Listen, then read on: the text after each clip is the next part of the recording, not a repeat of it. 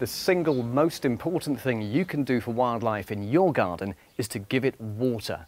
If you're tight on space, something like a small tub in a window box is a great start, or maybe a half-buried washing up bowl next to a wall.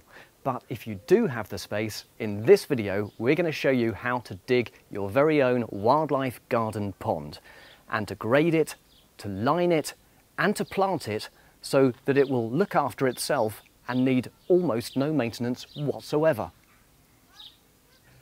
Now, way before you begin, it's a good idea to start collecting some rainwater, because unlike tap water, which has chemicals in it and potential algae problems, rainwater is pretty much chemical free, so great for wildlife. An edge or corner location is easier to block off if you need to for safety. It will also protect the pond from the worst of winter frost or summer heat.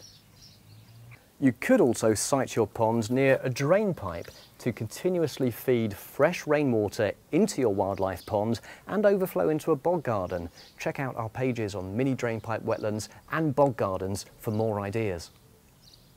Avoid overhanging trees if you can, they'll drop leaves and sap. And remember, life needs light, so your pond should be in sun for at least some of the day. Mark out the area to dig. The size is whatever works for you in your space. But before you start digging, have a look at the dimensions of pond liners, because depending on how deep you dig, as a rough rule of thumb, they need to be more than twice the size of your pond to allow for depth. And this bit is the strenuous part, so a few friends will come in handy. As you dig, lightly curved edges will look naturalistic, and they'll also keep it easy to put your liner in place. Build in some shallower ledges. You can use the soil that you're digging out to help to mould them a bit. Now, the main job of the pond liner is basically to stop the water draining away into the soil.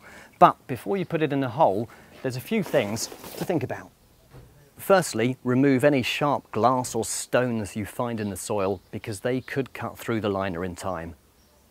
And then the liner is going to want a nice firm footing to settle into. Something like old carpets or underlay is very good, or we're going to use builder's sand because we can mould that just how we want and even wet it down a bit to get it nice and smooth.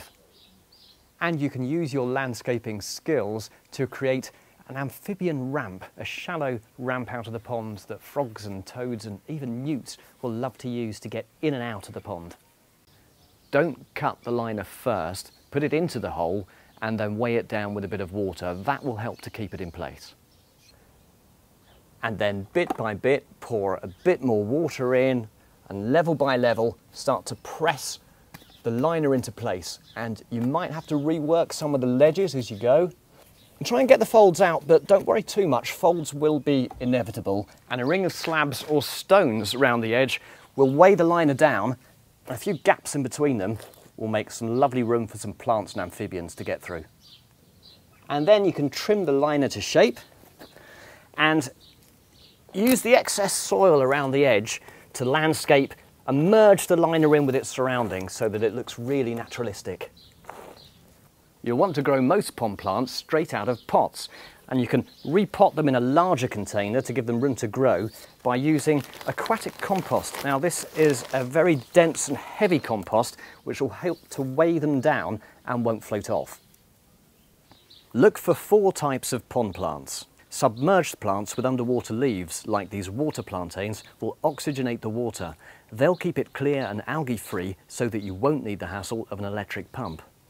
Floating plants either free float, like soldier plants, or grow from underwater, like water lilies. Emergent plants grow from the water vertically into the air, like this lesser spearwort or water mint. And marsh plants, like purple loosestrife or these sedges, love to grow in damp conditions around the outside of ponds. These will visually merge your pond in with its surroundings and also provide cover for amphibians. Pond creatures will find your pond, and by next year you'll probably have water boatmen and damselflies interested, maybe frogs, toads and even newts.